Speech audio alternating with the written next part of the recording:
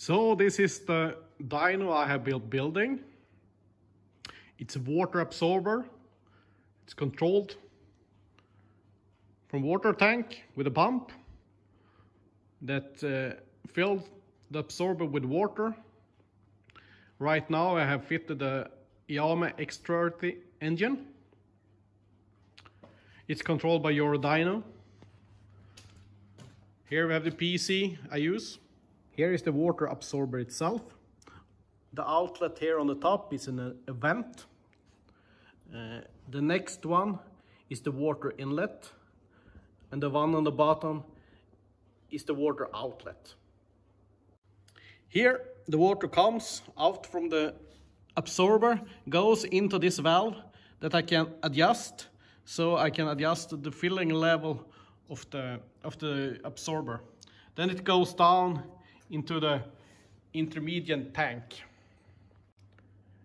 In the tank I have a submersible pump and 2 level sensors. It will start at the high sensor and stop at the low sensor.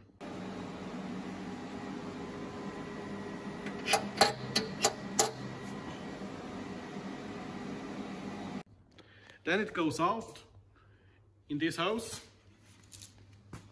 goes over back to the storage tank.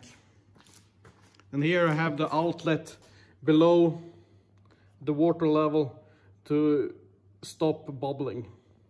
Here we have the pump that supplies the dyno with the water to keep an even pressure. We have an overflow valve that returns the unused water to the tank. Just a manometer to check that we set the correct pressure. So then it goes all the way back and into the control valve. Down here I have the water control valve. It's the valve that controls the load of the dyno. On the inlet I have a water flow meter. It has 2 separate outlets, one for each side of the dyno. It's controlled by a stepper motor. I have put in a 0 position sensor so that your dyno unit can auto calibrate each time I start a run. Here on the front of the absorber we have a little arm that pushes on the load cell. Here is a different view of the load cell. So there is a few sensors that I have connected to the unit. Exhaust gas temperature, wideband lambda, and also I have here the temperature of the returned water. Soon I will move that to the inlet water instead, and by some calculations calculate the return water temperature instead.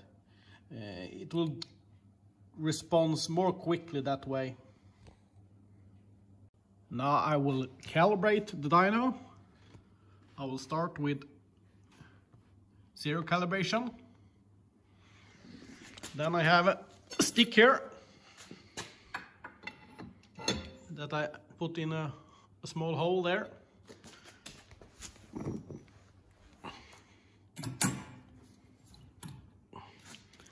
Then I add the weight. Just try to make it sit still. This one I know the length of, and I also know the mass of the weight. Then I just push load calibrate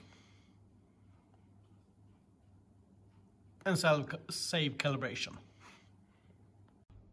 Here we have the electric cabinet, 230 volts incoming power. We have a fuse, earth fault breaker, power outlet for like a PC or something like that. Fuses 12 volt and 36 volt. KM-tronic unit to be able to stop and start different things. These ones transform 230 volt AC to 12 volt DC and 36 volt DC.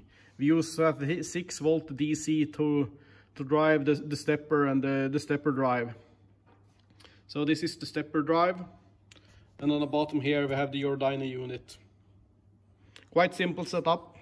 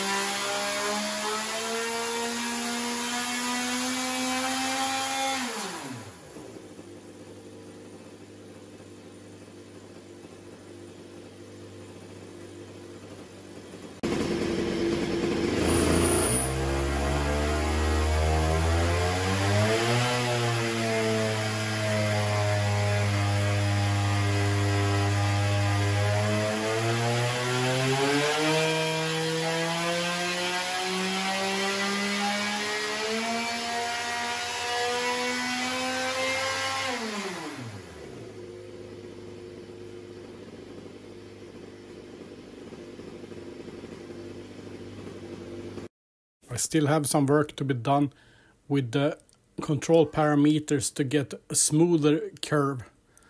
As you can see now, it's a little bit rough, but that shouldn't be any problem with just some time. Here follows a few pictures from the project. The reason I have gone with rectangular pockets in the rotor and stator is because my mill can only mill 1000 lines of codes per program. Optimal would be to have elliptical pockets instead. If I'm going to build another one, I will probably outsource the milling of the rotor and stator so I can make elliptical pockets instead. It's very much more efficient with elliptical pockets than it is with rectangular pockets. If you would like the drawings on the absorber and on the control valves, I will post a link in the description to an Etsy site where you can buy them. If you would like some other drawings from the project, like the sprocket or the electrical drawings, or the water tank or the frame, let me know. Thanks for watching.